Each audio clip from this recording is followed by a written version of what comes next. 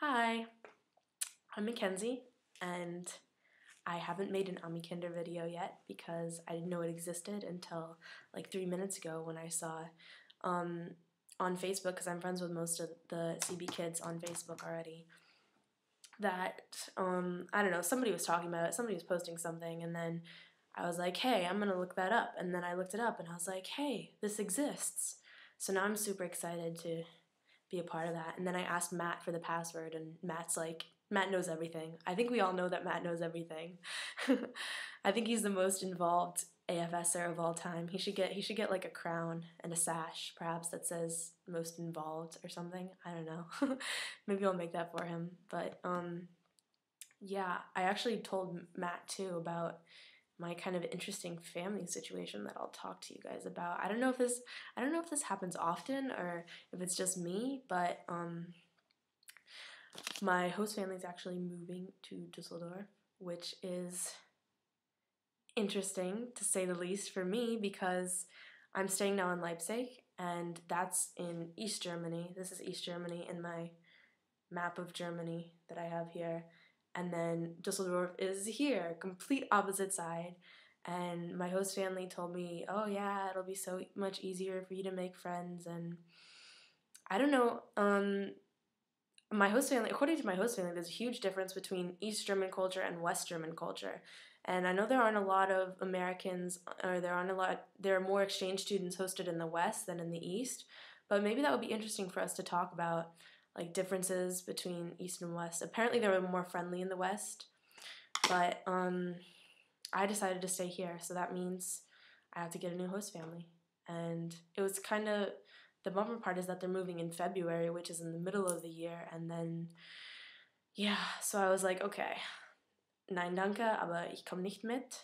So yeah, German is like the most hard language of all time, and I came here with no German. More like I came here with like Hallo wie geht's. That's what I came here with.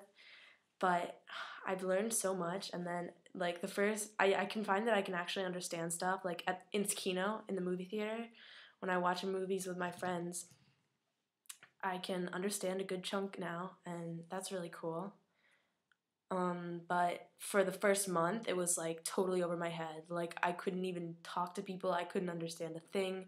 And then Lauren, I know you talked about school, and this is my junior year that I'm here, so my grades count too, and they're going in my GPA. But that's kind of is sucky, and it's not like I can really study because I can't understand anything that's going on. So right now I'm just kind of like chilling, and then in math I do stuff, in Spanish I do stuff, but that's also I don't know if anyone else is taking a foreign language, but that's really totally difficult because it's like you're learning a language. I've had Spanish for 8 years in school, so I'm pretty good at Spanish. But now, like when I start speaking Spanish in class, it like turns into this weird mixture of German, and then I'm thinking in English, and exchange can kind of mess your brain up. That's what I've determined. But yeah, Schulaufoutsett, who else has that? I made notes just so you know. But Schulaufoutsett is kind of creepy, I think, because you know how you can see like who's looked at your page, which is kind of that's what I like about Facebook is that you can stalk anonymously, and then people can stalk you anonymously, and it's not so like creepy. So I have like all these people that aren't even my friends that have seen my page, so I don't really get it. Facebook is so much easier for me, I guess. But how's everybody making friends? And is anybody else's host family moving?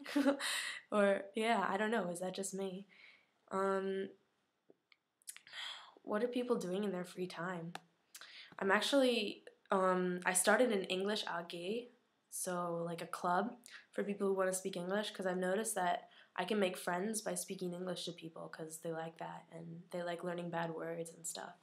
So I'm starting an English AG in my school, and then I visit the elderly hospital. There's an elderly man that I'm visiting named Herr Riedel, and he was in World War II, and he's almost 90, and we have some really intense life discussions, and then he tries to speak English with me, which is really cool. And then he gave me this.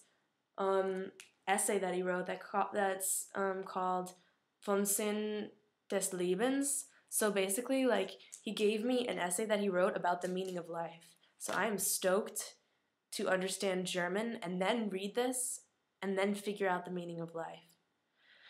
So yeah, what do you guys miss most about the US too? That's what I was wondering.